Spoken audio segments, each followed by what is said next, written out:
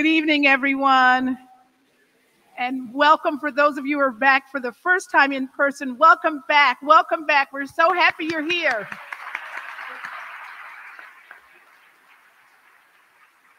I'm Dr. Michelle Farmer. I'm the chair of the boards here of the Enoch Pratt Free Library, and it's my pleasure to welcome all of you. Thank you for coming. This is a very special event of the Brown Lecture Series featuring our honored speaker, Mr. Eric Holder.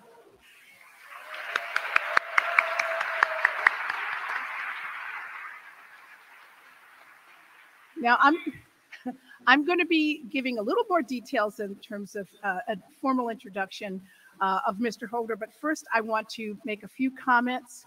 I want to thank the Eddie C. and C. Sylvia Brown Foundation for their generous.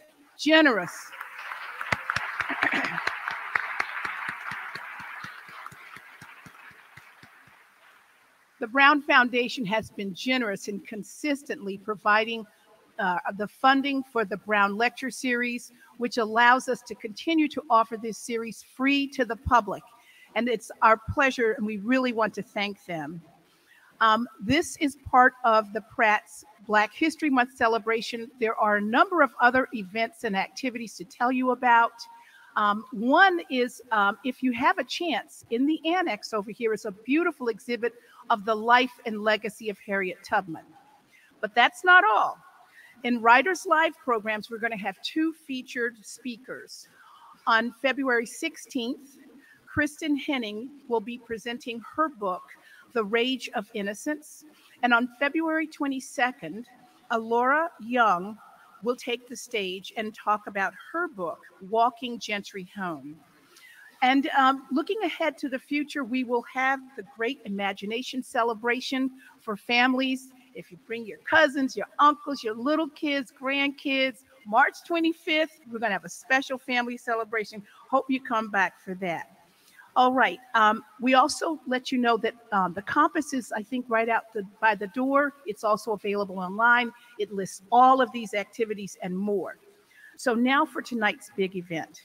Allow me to introduce Eric Holder, who is our former Attorney General under President Barack Obama's administration.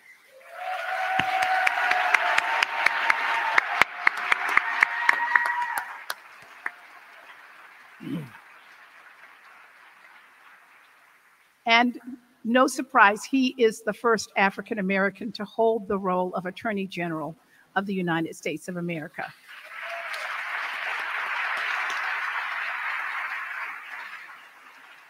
He will be talking with us tonight about his book, Our Unfinished March, and he's going to be in conversation with University of Baltimore's president, Kurt Schmoke.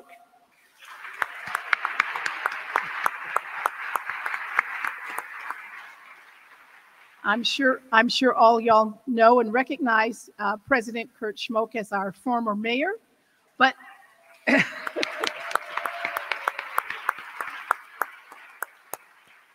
and he's also a member of the board of the Enoch Pratt Free Library.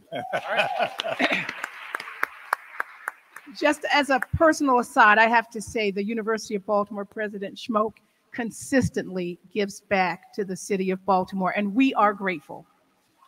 Thank you. Thank you, Michelle. So, without any further comments, I just want to welcome University of Baltimore President Kurt Schmoke and Mr. Eric Holder, our former Attorney General, to start their conversation. And thank you all once again.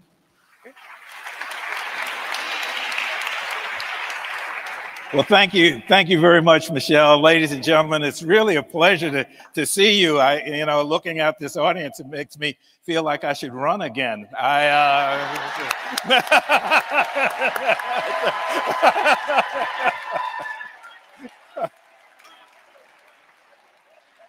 Yeah. Let's go. Yeah. It starts right here, right now. Goodness. Except my wife didn't applaud.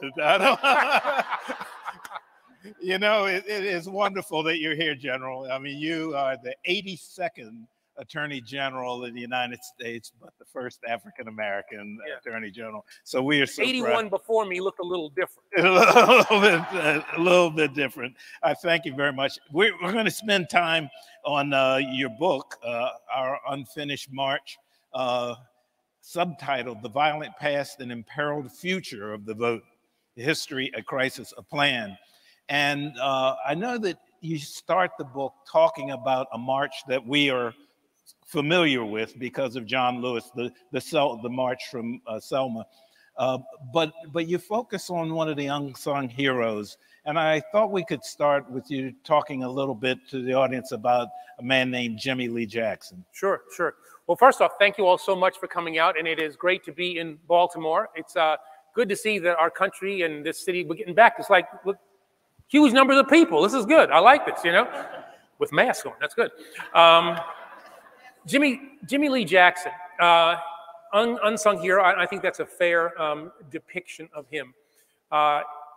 He had a grandfather, Cager Lee, who wanted to register to vote. Took him down there to register to vote in Alabama. Did not have the ability to do so. Saw the disappointment on his grandfather's face, and determined that he wanted to become an activist and do things to make sure that people had the right to vote. He ultimately is killed in a protest, you know, by the authorities in Selma. Dies trying to protect Cager Lee, his grandfather, protects him. He's ultimately shot. Dr. King comes and preaches at his funeral services. He had become a recognized activist. And a determination is made, well, how do we dramatize what has happened to Jimmy Lee Jackson? What do we do to honor his memory? And that's where the notion of a march from Selma to Montgomery actually comes about.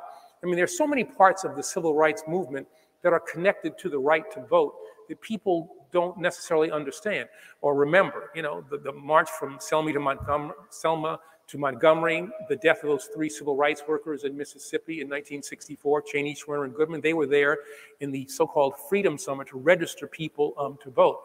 Getting the right to vote for African Americans in the South was a central part of the civil rights movement. Wow, and from that march comes Voting Rights Act. Right. Why did it have to be reauthorized? Couldn't it just be in permanent law? Yeah, it certainly could have been, but the determination was made to pass it for a set number of years, I think, with the thought that perhaps at the conclusion of that initial set of years, the South or the covered states would be in a fundamentally different place, and there would not be the need to extend it, to reauthorize it. But every time that period of reauthorization ended, Congress would hold hearings, make determinations that in fact there was the need to reauthorize what is the crown jewel of the civil rights movement, which is the Voting Rights Act of 1965, and which is still in effect, though wounded grievously by a Supreme Court case in 2013 by the Roberts Supreme Court. You know, I'll get to that because the one nice thing about the book, you talk about history, remind us of U.S. history. One thing you say is that most of our history, we weren't a democracy. No, that's exactly right. I mean, we were not born, you know, in 1776 and immediately became a nation that welcomed everybody, gave everybody the opportunity to vote.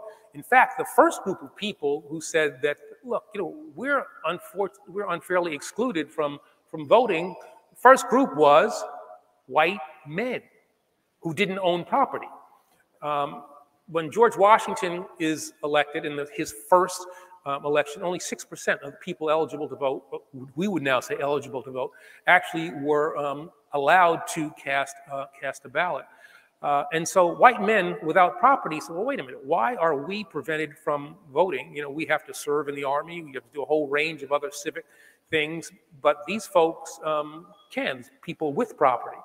And so they successfully fought for the right to vote. And it was interesting, during the Constitutional Convention, the Founding Fathers are trying to determine, well, who should have the right to vote? And some folks said, some of the Founding Fathers said, well, if you give men without property the right to vote, they don't necessarily have the intellectual capacity, and they will be subject to bribes, they'll be, taken advantage of. And one of the founding fathers says, well, wait a minute. If you give white men without property the right to vote, other groups are going to demand the right to vote. And one says, well, you know what? Women could ask for the right to vote. Imagine that horror. And what they were concerned about, in fact, was true. What was set in motion by that first group of people galvanized other groups of people to say, you know what? I am allegedly, supposedly, an American citizen. I am paying taxes. I'm serving in the armed forces. I'm doing a whole range of other things. Why don't I have the right to vote? And what they said was going to happen, in fact, did happen. Yeah. So with respect to women, you write about another unsung heroine, Alice Paul. You want to tell us about her? Yeah, Alice Paul was an activist who determined that women should have the right to vote. And she was a firebrand. I mean, she was dedicated, focused, was prepared to sacrifice. In 1913, she's part of a march that tries to get the right to vote for women, a big march in Washington, D.C. And it's an interesting thing. I go on Pennsylvania Avenue in Washington, D.C. all the time, same place that they marched. And these women, they expected opposition, but what they actually had to face was far greater than that. They were spat upon, beaten, all in an attempt to make sure that women would not get the right to vote. By 1917, she is coming back, trying to get the United States to grant suffrage to women. And there's a night, a so-called Night of Terror in 1917, where a group of women who are protesting are arrested, taken to the DC jail, beaten, and then they go on a hunger strike. They were then force-fed through the use of some oversized hoses put down their noses. And the United States, the country, is so appalled by what they hear about the treatment of these women, and President Wilson also appalled by what happens. It actually moves him to come to support an amendment to the Constitution supporting the right to vote. And then we'll talk about how it had to work its way through the legislature, and how a representative, I guess it was in Tennessee, convinced by his mother to cast an appropriate vote, actually made sure that the amendment was passed and women were granted the right to vote. But I think the thing that's important there is that groups who got the right to vote didn't get the right to vote because their time had come.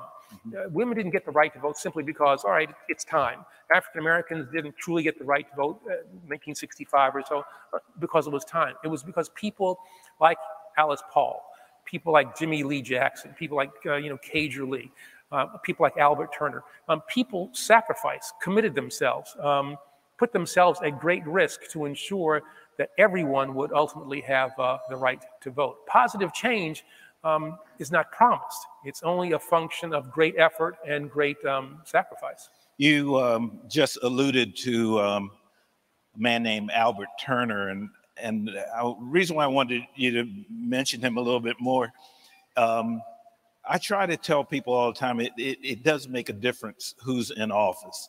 And it makes a difference who's the Attorney General of the United States. And I would ask you to explain who was the Attorney General that dealt with Albert Turner.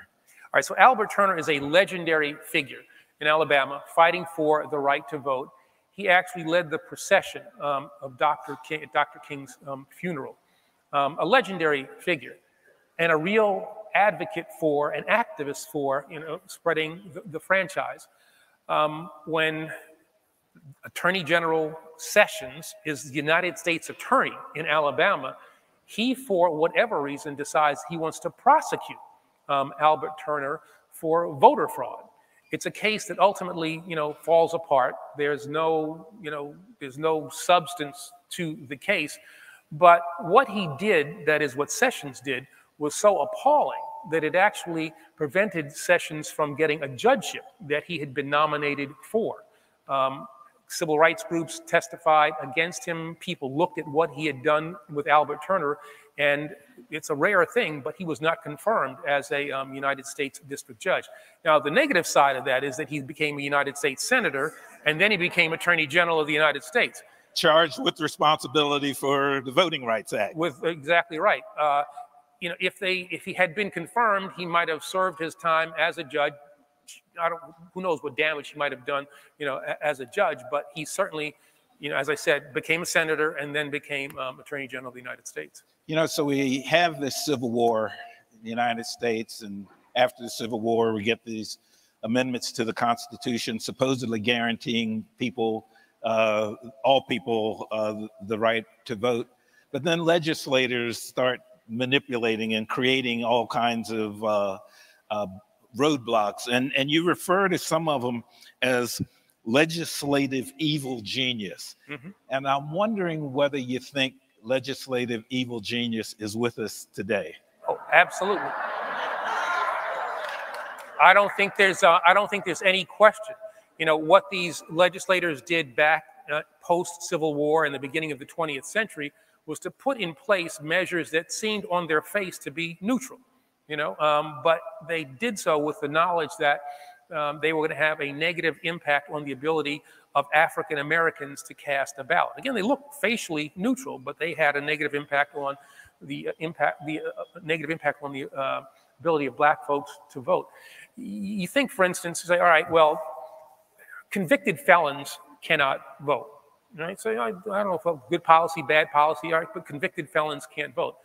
All right, so you just passed that bill. All right, and then you go out and what do? You start arresting black people, you know, for a variety of crimes. You make them felons, and in that way, they don't have the ability to vote. You know, you come up with things like literacy tests, poll taxes, so that poor people can't that they can't pay. A whole range of things that, again, on their face seem neutral. So now we're in the 21st century. And they come up with a whole range of other things that, again, seem to be on their face relatively neutral. Texas passes a law that says you've got to have a state-issued photo ID in order to vote. Okay. And if you have a state-issued photo ID that says that you have the right to carry a concealed weapon, that's good. If you have a state-issued photo ID that says you're a student at the University of Texas, that's not good. So again, they're making, you know, determinations about who they want to have vote. Oh, but on the Texas law, I think you once called it a poll tax. Why is an ID law? Why do you refer to it as a poll tax? Because a lot of people, the assumption is everybody would be able to show their driver's license. But statistically, what you see is that people of color are far less or less likely to have driver's licenses than white folks. And here you got to understand, we're talking about things that are done on the margins. If you can depress turnout by 4, 5, 6%, you can determine an election. You can change the course of an election. So if you don't have state-issued ID, if you don't have a driver's license, well, then you can go to an office and you can get the necessary material so that you can get a state-issued ID. But in Texas, you had to pay $22 in order to get the background material pulled up and looked at and examined so that you could then get your state-issued photo ID. So in other words, to vote, you had to pay that $22. And I call that a poll tax. Right. So has the Supreme Court been real helpful to you? No.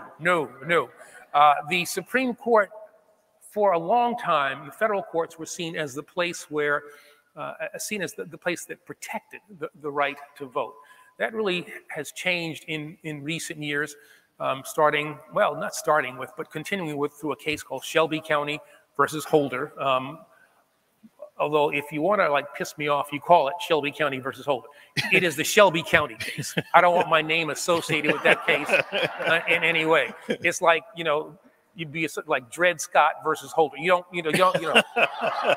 want your name associated with that case. So the Shelby County case in 2013 essentially guts a substantial part of the Voting Rights Act. The Supreme Court now has before it Section 2 of the Voting Rights Act, which we used successfully. I'm the chairman of the National Democratic Redistricting Committee. We used Section 2 to bring a case in Alabama this past year. Alabama's got about 27% of the voting population. A lot of this stuff happens in Alabama. A lot of this stuff is Alabama. I married a woman from Alabama, and so I understand what happens in Alabama, and she's explained that to me. We sued in Alabama. 27% of the voting population is African American, and there are 7 congressmen from Alabama, and the lines are drawn in such a way that they deny a substantial number of African Americans the ability to have what's called an opportunity zone. The African Americans probably ought to have, they just have 1 black congressman, they probably ought to be 2. We sue under Section 2. A whole bunch of judges, including 3 Trump judges, said, you know, that's right. You need to redraw those lines in such a way that these black folks have the opportunity to elect a black congressman.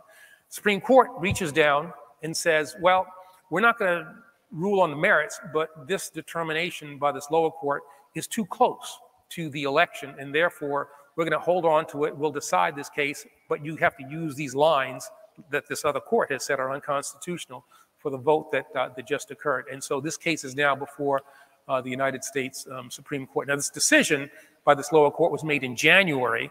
The election would have been in November. The primaries would have been like in August or something like that. They had plenty of time in which to do it. Wow. So tell me, how many states now have passed the voter restrictions since President Obama left office? Well, after the Shelby County case in 2013, again, not my name, the Shelby County case in 2013, states don't take years, they don't take months, they don't take weeks to put in place these voting restrictions.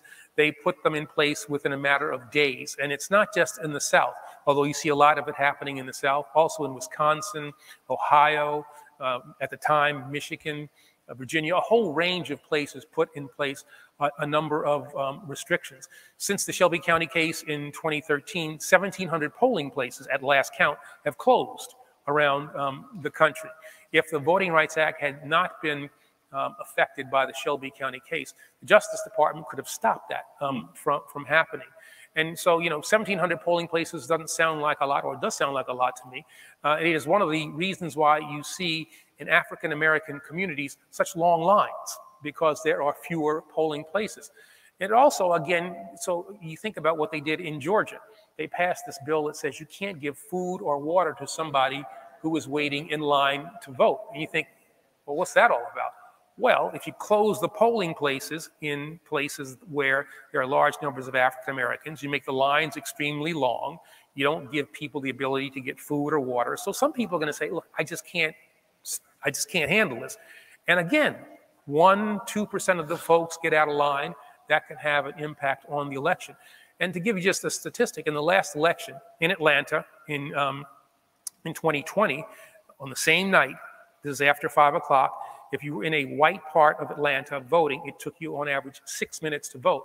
In Atlanta, same election, same night, it took you 51 minutes to vote if you were African American. Wow. And so you can see, again, that notion of something that on its face seems kind of odd, but what's the purpose of it? It really has kind of a really devious and intended impact. Right. Well, you described the crisis about voting very well. And then you lay out a plan, and I'm going to get to that, and you talk a little bit about gerrymandering too. But a member of the audience also sent this nice question that now this is not me, I'm not, do you feel the depiction of you and how your work was a fair one in the Showtime series, Super Pumped, The Battle for Uber? Okay. All right, now Super Pumped is not really about the books. I'll do this very quickly. As a lawyer, I had to do an investigation of Uber, and we found a whole bunch of things that the company was not doing correctly, put in place a number of recommendations, leadership changed and all that. And the movie is about the work that we did at Uber. And so I'm in this, it's a Showtime series of, I don't know, 6 or 7 episodes. And no, the depiction was not right. Denzel Washington did not play me, okay? What's that all about, right? A guy named Hill Harper, who's actually a friend, actually played me, and they put a mustache on him, and he actually does a pretty good job. I mean, I looked at it. I've not seen the whole series, but I looked at my kids sent me the clip where he first appears, where I first appear, and he just kind of looked like me. I'm like, well, that's kind of strange. And I did some other stuff to him, so he kind of looked like. But I'm still a little upset that it wasn't Denzel. So he is Harper is a law school graduate. Yes, he is. Yeah. So let's talk about your plan. You say you want to make it easier to vote in America. What are some of the elements of your plan? Well, you know what? Out of concern that I want to make sure that everybody hears all the stuff that I had here. I brought my list. I don't want to. All right. So what I've tried to do is look at the three branches of our government and try to figure out, all right, what is it we need to do with regard to each branch. If you look at the House of Representatives, the thing that we have to really do away with is gerrymandering. Gerrymandering allows one party to draw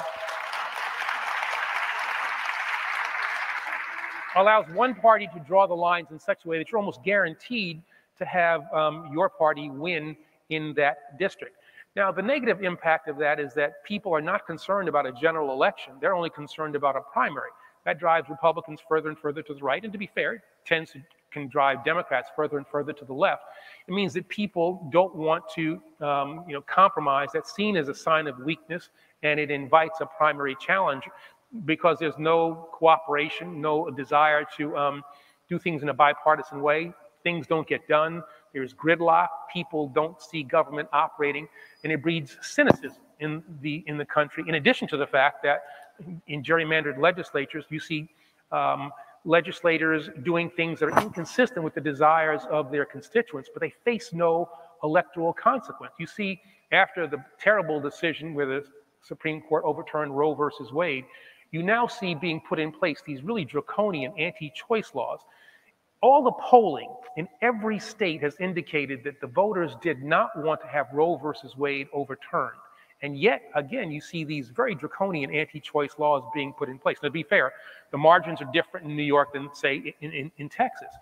But these legislators can do things that, again, inconsistent with the desires of their voters, anti-choice, anti-reproductive choice opportunities for women, but know that they're not going to face any, in a general election, they're not going to face any issues, and they go to the right in this instance, and they're not going to face a primary challenge. So they can do things that are not supported by the people. So very quickly, the Senate, we need to end the filibuster. That is something the founding fathers were familiar with the Articles of Confederation, which is what we had before the Constitution, and they rejected the notion of super majorities. They said that majority rule is the way we ought to do things. The filibuster is something that was invented. It's not of constitutional dimension. It is just something that is a Senate rule. We need to do away with that. We need to admit the District of Columbia and Puerto Rico as states. The Supreme Court. We need to expand the Supreme Court. There were 2 seats on the Supreme Court that essentially were, from my perspective, stolen. Merrick Garland is, I think, doing a good job as Attorney General. He should be on the Supreme Court right now. He was not given the opportunity for a hearing because his nomination was supposedly too close to an election. Well, then we get to Amy Coney Barrett, and she is nominated and confirmed while people are in the process of voting.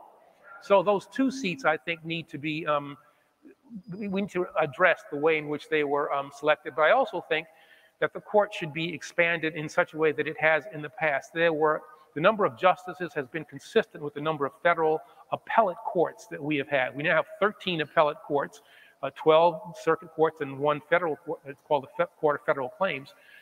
13 justices on the court, I think, would make a great deal of sense. So I think 4 additional justices. They should have 18-year terms. They should not serve for life. In the presidency, we need to find a way to do away with or work around the Electoral College. That is an anti-democratic thing. Now, that requires a constitutional amendment, hard to do, but there's a thing called the voter compact, where the states will agree that they will cast their votes not for who wins the election, gets the greatest number of votes in their state. They'll cast their electoral votes for the people, for the person who gets the greatest number of votes around the country. If you get a sufficient number of states totaling 270 to agree to this, you essentially make the electoral college work be based on the national election as opposed to a state-by-state election. And I think that's what we need to do, because if you do that, Democrats would campaign in Texas, Republicans would be campaigning for the presidency in California, wouldn't be spending as much time in Iowa and these so-called, swing states, but in the places where the greatest number of people reside, you would have both parties competing. And then really quickly, just regard to voting, automatic voter registration, same-day registration, make Election Day a national holiday. End felon disenfranchisement, 14 days, a guarantee of 14 days of early voting, cut down on polling distances and times, again, increase the number of polling places that we have, make sure that people have the ability to cast a ballot by mail. We tried that in 2020, people like that. Free voter ID, to the extent that you're going to have that, and the American people tend to support the notion of voter ID, and I support the notion of voter ID as opposed to photo ID. You ought to prove who you claim to be if you're going to cast a ballot, but you ought to be able to do that in a number of ways. If you have, rent receipts, a whole bunch of things that you can prove, well, I'm actually Eric Holder, I should be able to vote. And so I think that's fine. So this is kind of this is in section 3 of the book. First part is about the history. The second part is about kind of where we are now. And the third part deals with all of these proposals about how we can reinvigorate our democracy and save it. You only missed one. Okay, what's that? Pre-registering 16 and 17. Exactly. I mean, it's interesting. In North Carolina, that used to be and it was done in other states as well. You pre-register 16 and 17-year-olds so that when they turn 18, they'll have the ability to vote. North Carolina Republicans come into power, and again, this is one of these things, you take it away and you figure, well, what's that all about? Why would you stop that? Well, all the numbers, the statistics show that young people tend to vote for Democrats. And so Republicans, when they come into power in North Carolina, they stop that. One of the biggest impediments to people voting is registering. Our registration systems around the country are unnecessarily difficult. So one of the proposals that I have is that, whenever you come in contact with the government, you should be given the opportunity to register to vote. If you are renewing your driver's license, if you're paying your water bill, if you're coming in contact with the government in any way, have an ability for people to fill out the necessary forms, and which don't need to be very particularly complicated, and have people have the ability to register to vote. It flows right into a question that was asked. As we continue to fight for equality, what would you say, or what advice would you give to our young activists, young people out there? That they ought to be optimistic, that what this book shows is that every generation has faced questions about saving our democracy, making our democracy more perfect, and the barriers that they faced seemed insurmountable. And yet, Alice Paul, was determined, and people who worked with her, Ida Bay Wells, did all the things that were necessary to guarantee that women had the right to vote. People gave their lives so that African Americans would have the right to vote. I'm sure that Dr. King, John Lewis, Hosea Williams at some point probably thought to themselves, Diane Nash thought to themselves, can we really take down a system of American apartheid? I mean, can we really do this? And yet they fought for an America that had never existed, an America that they could only imagine. And I think that's what I would tell young activists. Look at the barriers that you face and imagine that America that you want to be, and understand that previous generations of Americans faced, maybe even greater barriers than the ones that you face now, and they were successful. This cannot be, and I'm not saying just young people now, we cannot be the first generation that does not protect our democracy. We have every generation has met the challenge, whether it was civil war, whether it was fascism. We sent the pride of our nation, to Europe to fight for democracy. We sent people, whatever you want to say about the Iraq War, that was supposedly to allow people there the right to determine their own fate. We have always answered the call. This generation can't be the first one that fails to do so. So it's going to mean commitment, hard work, and sacrifice. But we can do it. We can do it. You have some critics. I have a few critics. Yes. More than a few, actually. One of the critics that we hear on a station that shall not be named says, why is the general holder getting all upset with these restrictions? Look at the turnout in Georgia, twice for Raphael Warnock. If the restrictions are so bad, how do you explain that great turnout? Two reasons why the turnout was greater. First off, the population has increased, all right? Duh. And second, people said, all right, you're going to make it more difficult for us to vote. We have to have ID. We have to wait in line. We've got to do a whole variety of things. And you know what people said? Good. We got that. We got that. We'll do that. Right. And so all the things that they tried to do to depress turnout were overcome by the will of people, and particularly people of color, to say, you know what? Our ancestors died so that I would have the right to vote. And if it means I got to wait in line, if it means I got to wait in the sun, the hot sun, or in the pouring rain, without food, without water, I'm going to do so. So that increase in population, coupled with the determination of people to vote, is what really has kept those numbers at where they should be. And the other thing is, you know, it's almost a thought experiment. If those restrictions were not in place, my suspicion is the numbers would be even higher. Right. Even higher. Yeah. What do you think, though, in your plan, given all the things that you talked about in the plan, you now have got a divided Congress? Do you see possibilities of actually getting these things implemented? No, I don't think so. I mean, just to be honest about it, I don't really think so. I think that what we have to do is focus our attention on winning elections, and especially at the state level. You know, we have to. Progressives, Democrats tend to get all excited about who's running for president. And we episodically get involved in the electoral process. And what we need to be thinking about is who's running not only for governor, but our state legislature, who's running for mayor, who's running in our city council. Definitely focus on mayor. There we go. There we go. And when you get a good one, don't let him get away.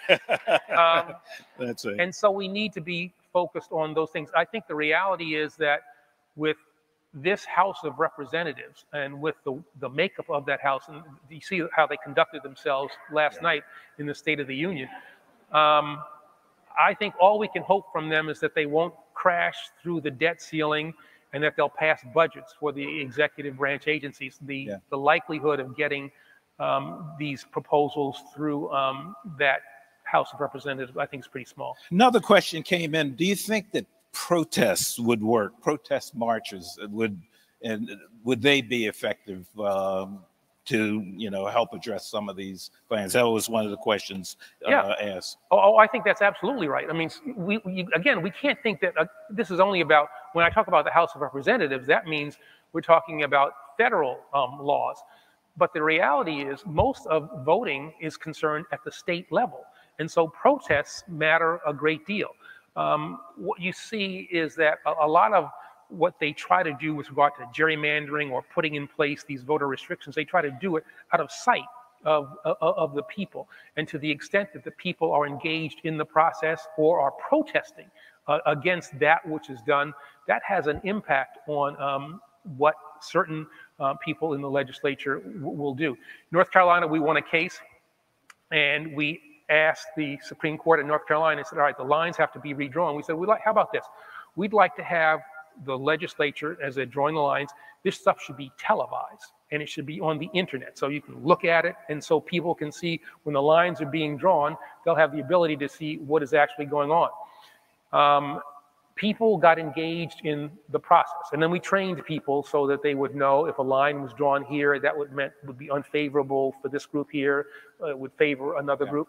And the ability of people to actually see what's going on, and the ability of people to then, if they didn't like what was going on, to protest in front of some state legislators office or something like that. We saw actually moved people in the state legislature in North Carolina. So I think protest is still something that has to be a part of our arsenal in our fight for democracy. And I think we need to be, optimistic. Pessimism, I think, tends to breed inaction.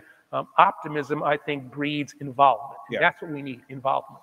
Connect for us, again, your friends at the Supreme Court. I've got a lot of critics in the Supreme Court. Yeah. What's the connection between what they did in the Citizens United case and your efforts to try to make ours a better democracy? Yeah, I mean, this court, the Roberts Court, through a series of rulings that I call anti-democracy rulings, has made it easier for special interests to be involved in our electoral system. Citizens United, everybody, all kinds of entities now can contribute money in ways that, without having to, reveal who they are. The Shelby County case really kind of goes after, the Voting Rights Act. The Rucho decision, Supreme Court says, all right, you can't bring gerrymandering cases in federal court. There's a whole range of things that this court has done to make it more difficult to vote, or gave the ability to the states to make it more difficult for people to vote. I actually think that this is going to be part of the legacy of the Roberts Court. And 50 years from now, 100 years from now, people will look back at this era and call it an anti-democracy Supreme Court. Wow. This is, I'm sorry, didn't know whether they were applauding for the court or against the court. Another kind of interesting question, because your role as Attorney General involved not only the voting rights, but generally the protection of all of us, keeping us safe. And last night in the State of the Union address, there was a president alluded to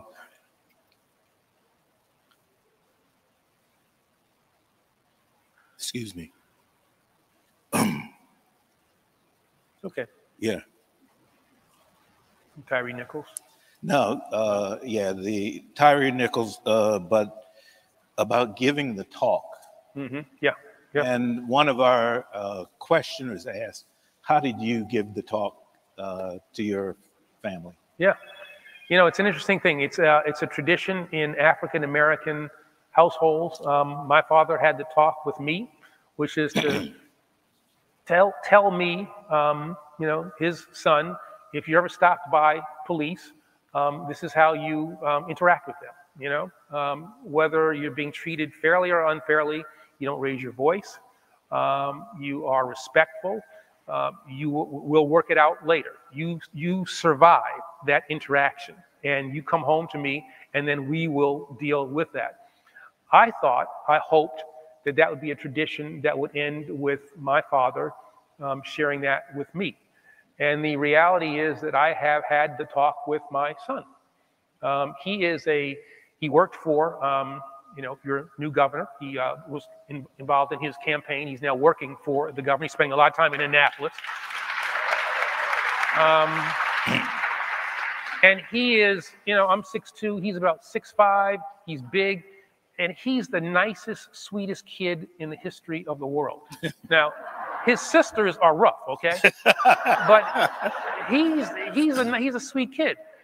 And I tell him, you got to understand something. His name is Eric, but we call him Buddy. I said, Buddy, you got to understand, a police officer, a bad one, will potentially see you in a way that is inconsistent with who you are. Yeah. And so here's what you have to do. And the same things that my father told me, I have shared with him.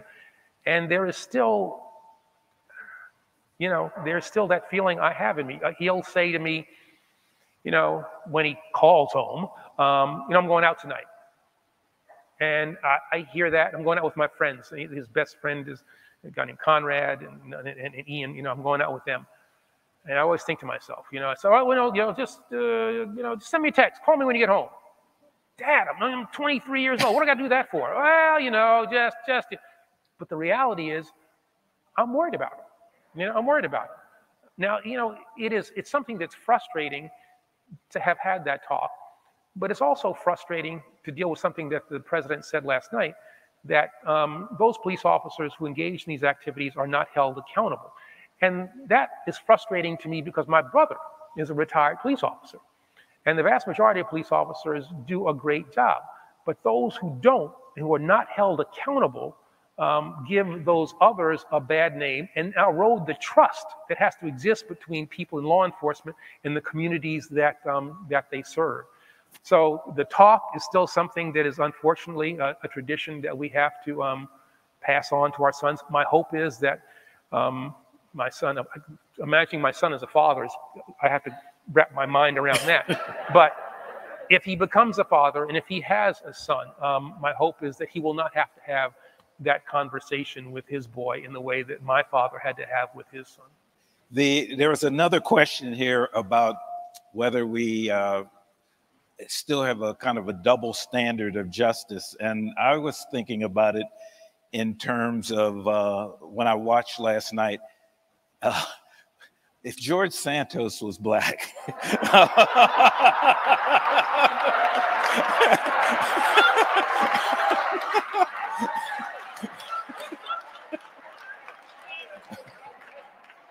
Yeah. Well, I think, you know, I think here's a reality. I think if George Santos were black, he wouldn't have been elected.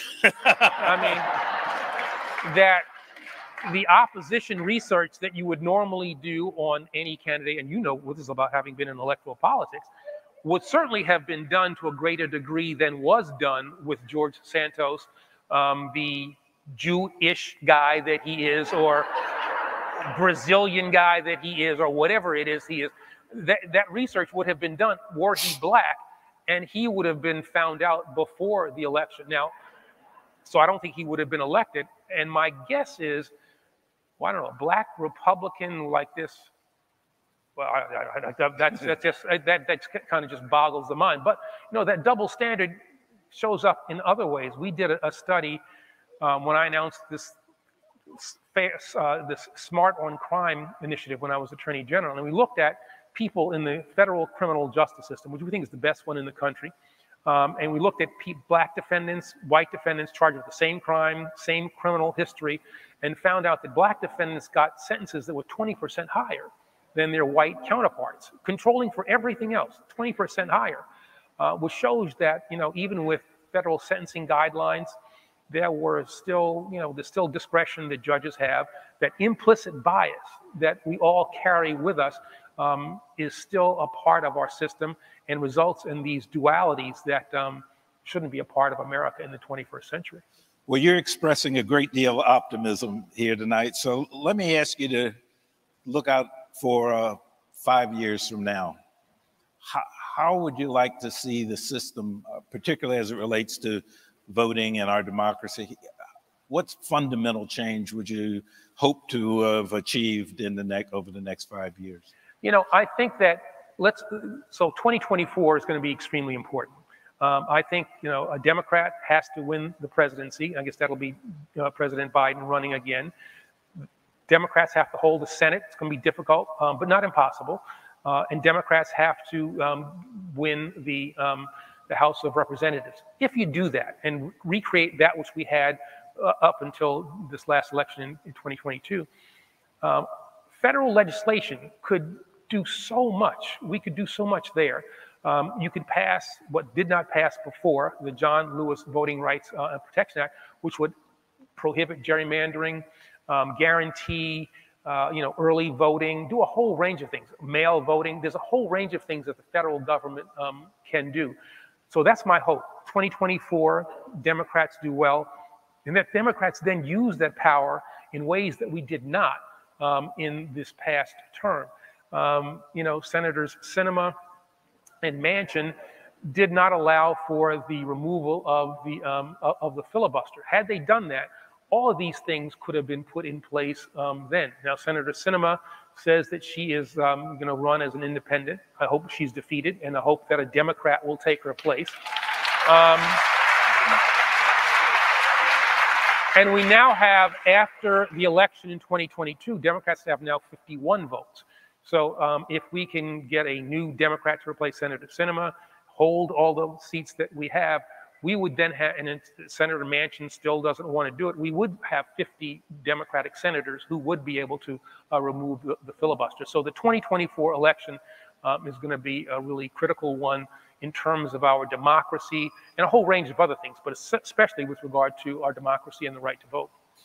The number of people have whispered that they thought you ought to be a candidate for elective office. Would you consider that?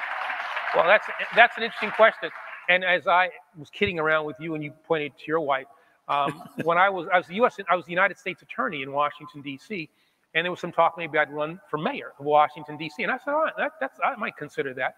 And what my lovely wife, again, from Mobile, Alabama, her sister was the young woman who integrated the University of Alabama in 1963, Vivian Malone, George Wallace, that was her sister. What the lovely Sharon said to me was, look, you would make a great mayor, and I would vote for you, but you'd be running as a single man.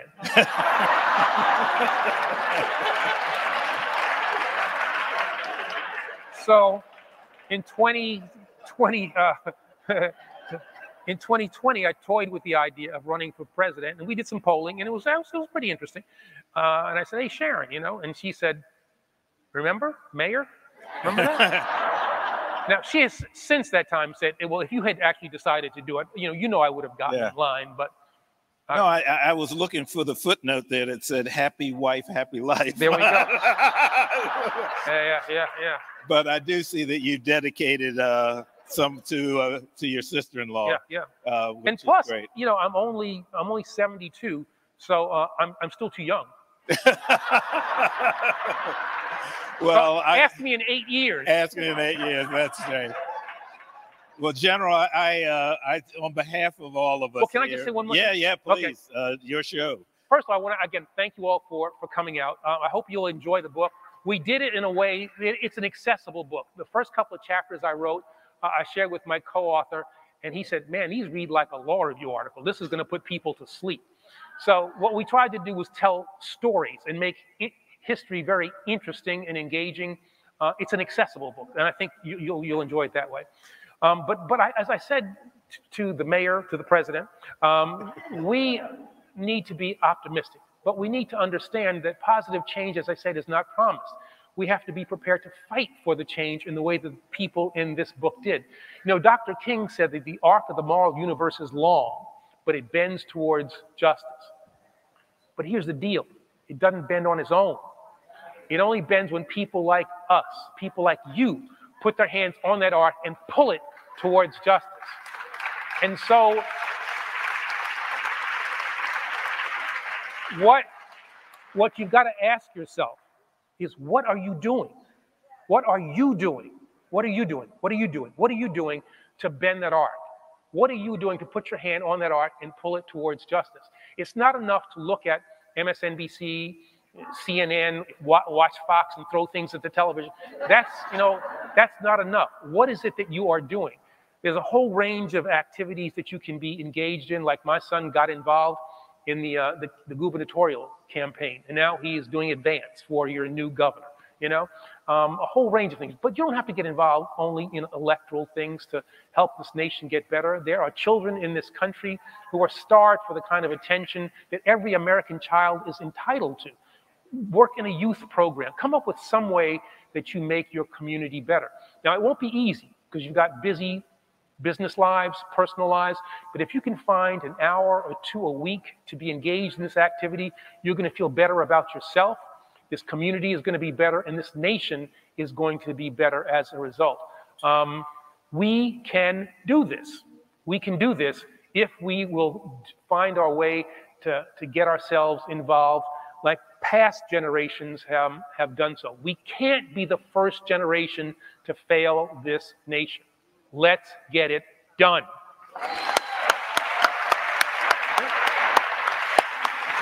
General, thank you, sir. Thank you.